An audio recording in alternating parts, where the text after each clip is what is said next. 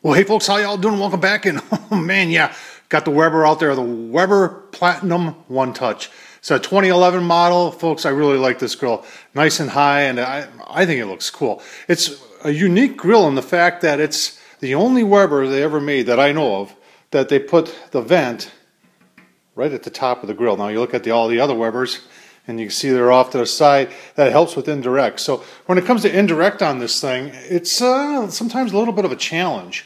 So today we're going to be doing a brisket flat, and our setup is we got our Slow and Sear in there. We got one of these tumbleweeds in there. Seemed to work pretty good for starting.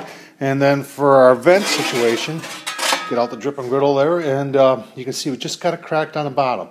So we're going to get that fired up, and I'll tell you what, let's go take a look at how we prepped that brisket flat. All right, folks, there's our brisket. We're just doing a brisket flat, a partial brisket flat. Here, it's a 3-pounder. Started last night, about 12 hours ago. What I'm doing is I'm doing just a salt brine, a dry salt brine, and all I'm using is all I used was the kosher salt, kosher salt. Say that 3 times fast. And folks, you put it on there real heavy. Put it on elevated grate. Put it in the fridge overnight. You can go 24 hours with this. It doesn't matter. And what this helps to do, you're saying, what does that do? That gets into the meat itself and starts to break down that connective tissue. That connective tissue is what makes meat tough. So that's what this is doing. So we're done with it for now. We're going to wash it off with some cold water. Then we're going to apply some of my favorite seasoning. Stay tuned.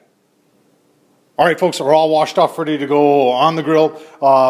Put a little bit of the Zhang stir fry. I'm almost out of this stuff. I got to find some more. And then I'm using the Cindy Lou's Black Label rub. This stuff has got some brown sugar in it, and that'll brown this up real nice. So I'll tell you what, let's get this on the Weber, shall we? All right, folks, smoke a roll in there about 7:30 in the morning, and we're going to use our ThermalWorks smoke to monitor our temps. We're going to take this up internal 165, and then we're going to wrap it with some juice, and then take it up into the 205-ish range. Once again, a lot of people always ask me, hey, what temp?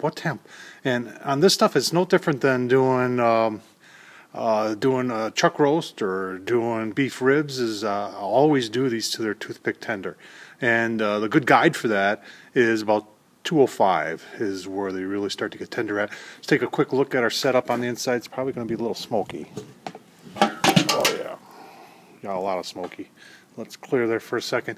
I've got my charcoal going there. I've got a couple chunks of cherry. You can see that in the back.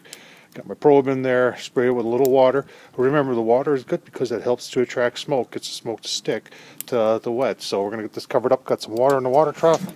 And you can see my top vent is just barely open. So we're going to, like I said, we're going to take this 165. We'll give you a couple look-sees. You stay tuned for all that. All right, folks, that was right around 3 3/4 hours to get this little brisket flat up to. You can see we're 166. Pull it at 165, close enough. And now we're going to just put a little beef broth in there. Juice. This is warm. If you use this out of the fridge, take it out and get it room temp first. I mean, you can do it cold too, but defeating the purpose. So just a little beef broth on there. And then we're going to wrap this up real good. And it's going to go back on the grill. We're going to stick a probe in there as best as we can. And like I said, 205-ish. And we'll do a little testing and we'll give you a look-see. Stay tuned for the results. All right, folks, there's the finished product. In total, that was 6 hours. 2 hours I got involved in some other stuff. And this is actually not even hardly warm, but not the best that I've done. She does break apart, but like I said, you got a little bit of effort there to break it apart.